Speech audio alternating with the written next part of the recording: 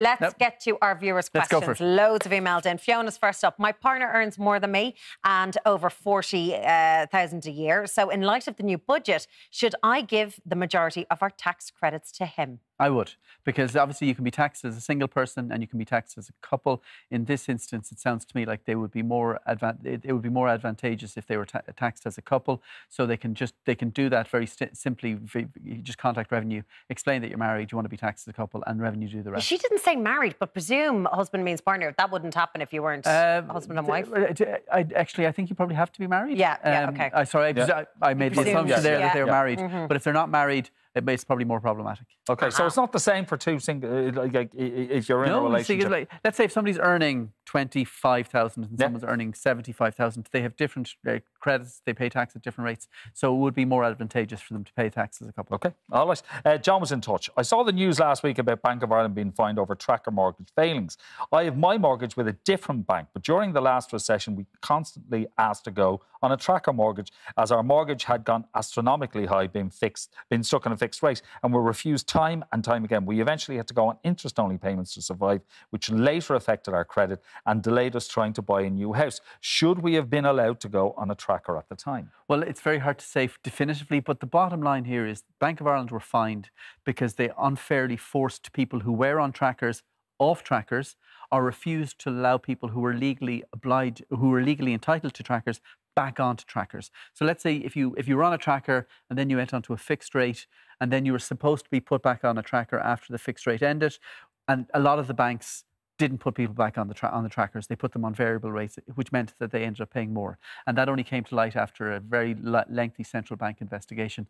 Now, in this instance, this person doesn't say they were on a tracker, but they asked, could they go onto a tracker? Now, that's a slightly different thing, because once the tracker gravy train ended, the banks were under no obligation to put you on one. They were only under an obligation to put you on one if you'd been on one previously. So I don't think this person has any comeback unless they were on a tracker and were unfairly forced off it by the bank. Wow. Okay. Ray has emailed in to say, I am with a company that is forever banging on about its green credentials, but what I can't understand is why they are blaming higher gas prices for their price increases if all their energy comes from Irish wind. That's a very good point, because you see that a lot. A lot of the companies would say 100% of our energy comes from wind. And you think, okay, well then why would you be charging more if there's a war in Ukraine or if the gas prices in the East are going up? And the bottom line is that all renewable energy prices across all of Europe are pegged to gas prices. So so no matter what price the renewable energies are, they can charge the same price as gas. And the reason why that was put in place was to incentivize people to create renewable energies, because it meant that if you were producing solar or wind, you knew you were guaranteed a high price. And that made sense when gas prices were kind of at a middling level. But now the gas prices are wildly out of sync with reality. That sent the renewable prices soaring.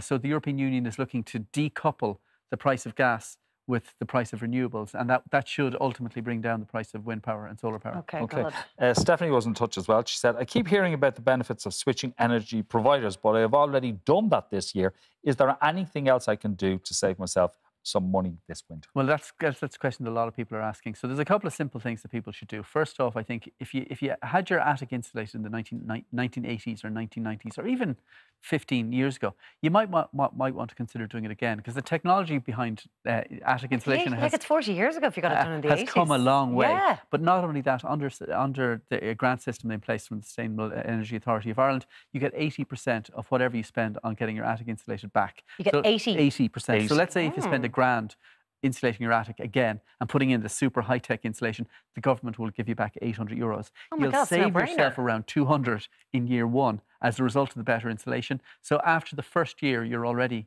quids in. Other things that you can do, and I know poor old Eamon Ryan got it in the neck when he said people could have a shorter shower, but the difference between, you're laughing, but the difference between having I need a longer shower than you do, Conor, let's be you've real. got hair. Exactly. The difference between a 10-minute shower and an 8-minute shower spread over the course of a year is around 50 quid. So if there's 4 people in the house and they all have an 8-minute shower, and if you were super fast, Karen. Well, on the days I'm not washing my hair, as every woman 8 minutes versus 10 minutes save you 50 quid over the course of the year. 4 people in the house, you're looking at saving 200 quid over the course of the year. And there's all these different incremental steps. So, and they all sound silly when you say them on their own. Like, put the lid on the pot or turn down your thermostat by 2 degrees. That'll save you about 120 quid a year. So all of these different measures that people... Stupid things like if you leave your phone charging beside your bed and you leave it in overnight... It doesn't actually cost as much as... Like, sometimes you think, leaving stuff on standby is going to cost you... that thing. Actually, the cost of recharging your phone is buttons. It's is it? really, really small. And TV's on standby? Again, in times past, it would have eaten away at energy. Now, it's energy that you're leaching that you don't have to. But you're not going to save yourself a lot of money. You might, because technology has improved. You might still save yourself a couple of % off the annual cost. And of course, with energy prices now costing €4,000, even 1% or 2%, worth doing. So if you can save yourself a few bob by turning the stuff off standby, it's worth doing. Okay. Yeah, and for health reasons, you shouldn't have your phone near your head when you're sleeping at night. I know, I was actually dangerous stuff. Yeah. No, you shouldn't do that. Okay. Chris has emailed in to say, I have a variable rate mortgage and I'm wondering if you think I should fix it with rates increasing or would I be better off gambling on rates coming down again next year? The word that leaps off the page there is gambling. Because you should never gamble on your mortgage. So the only reason you fix is because you want security and you say, okay, if I fix for the next 3 years or 5 years or 10 years at a rate of €1,200 a month, say, and I know I will be able to pay that for the next 5 years, you do that to give yourself financial stability and security. You never try and second guess the market.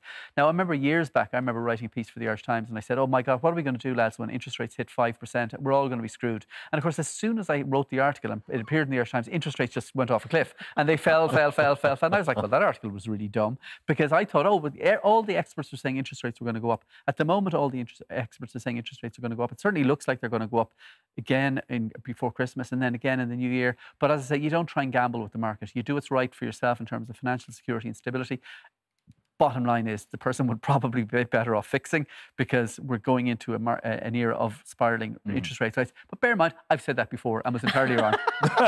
Just very quickly, Sharon in Galway said, I'm looking to book my holidays for next year, but is it too early to do that or will I get better value if I wait until closer to the departure dates? No, it's not too early. It's like always book it. But the thing is, like people always, the dream is getting the last minute holiday for a song, right? Which doesn't happen. It never happens. That's somebody's cancellation, surely. Yeah, absolutely. Or else you end up in some really manky place that they couldn't sell. So if you know where you want to go and you have book it now, pay a small deposit and then chip away at it over the course of the next 8 or 9 months. I know it seems crazy to be planning for your holidays in 2023 when the holidays for 2022 have barely ended, but I personally believe it makes a great deal of economic sense and also it's nice to have something to look forward to. Nice to look forward to. Exactly, especially when we're facing into the winter.